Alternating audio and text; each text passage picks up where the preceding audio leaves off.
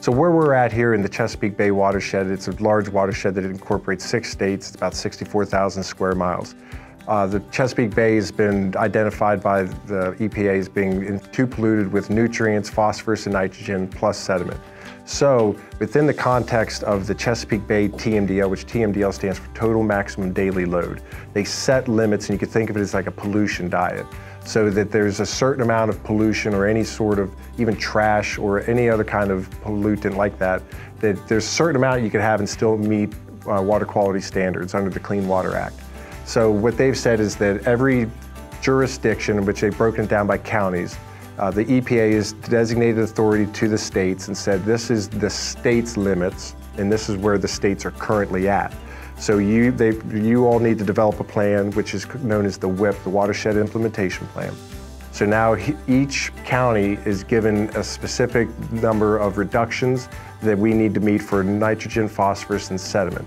Under the developed sectors where EPA has now started to roll in the MS4 permits as the way to meet the developed sector. We're talking with the MS4 permit, that is specifically looking at acres. So what's your impervious acres and how are we going to treat or reduce the number of impervious acres within our urbanized area as laid out by the census tracts. So a street sweeping, 1 mile of street sweeping counts under the TMDL math in pounds of a certain thing, but over in the MS4, it counts as an impervious surface reduction equivalent.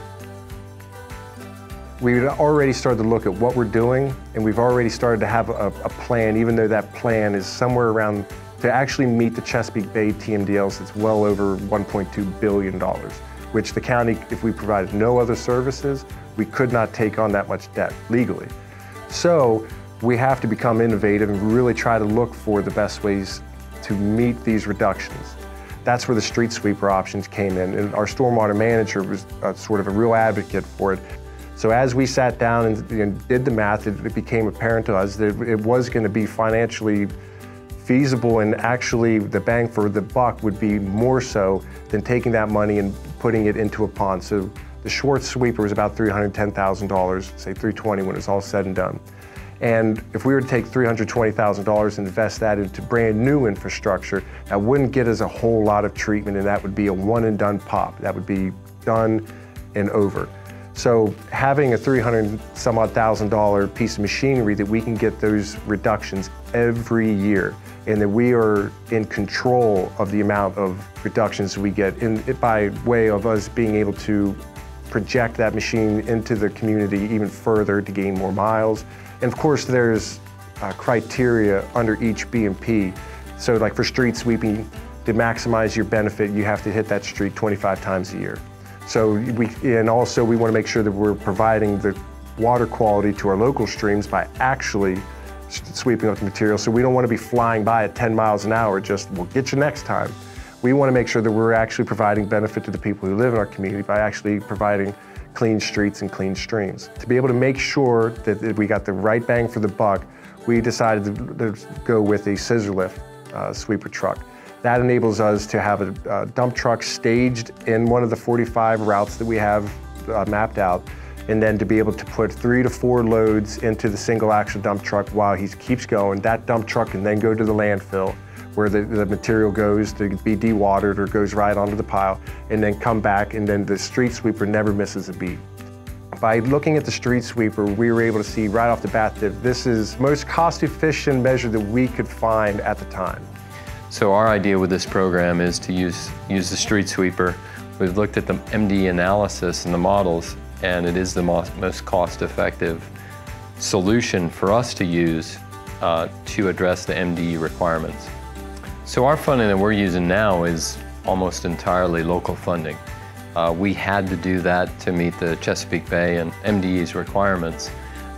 We are very proud in that we're meeting those according to the models with much less funding by doing the street sweeper versus some other projects. We looked at a host of various projects that range from additional infiltration systems, fairly large projects, to street sweeping, obviously, and found that bang for the buck, we're getting the most out of it with street sweeping.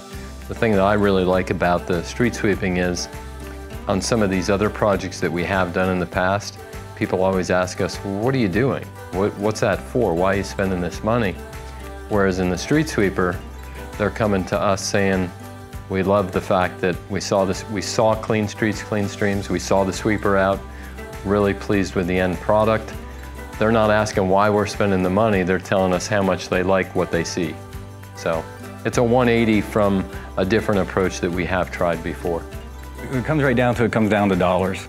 And you look at the other BMPs and some of those are quite expensive to install.